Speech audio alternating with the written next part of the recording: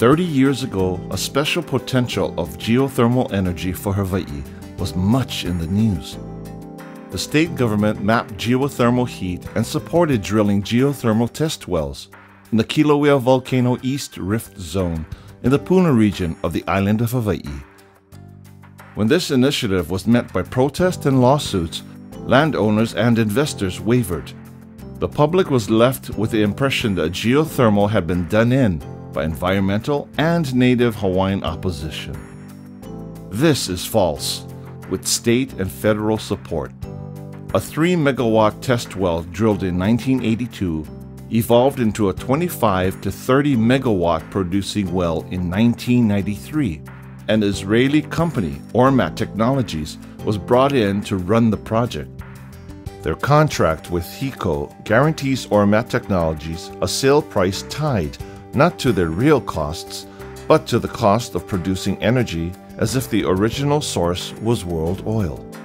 The result is that Puna geothermal in its present form does nothing to lower the rate that the public pays for electricity. In fact, it has resulted in ratepayers being charged the highest rates in the nation. It is only in light of ever-rising electricity costs and also improved technologies that a public discussion of geothermal has been resumed. A Hawaii-based company, Innovations Development Group, has played a leading role in that discussion, in the belief that the energy equation of the island of Hawaii can be changed. A certain level of opposition remains, but public sentiment has shifted substantially behind the geothermal option. Electric bills can go down with the cooperation of politicians, HECO, and the PUC. The environment can be cared for in culturally sensitive ways with real community involvement. New enterprises can spring up.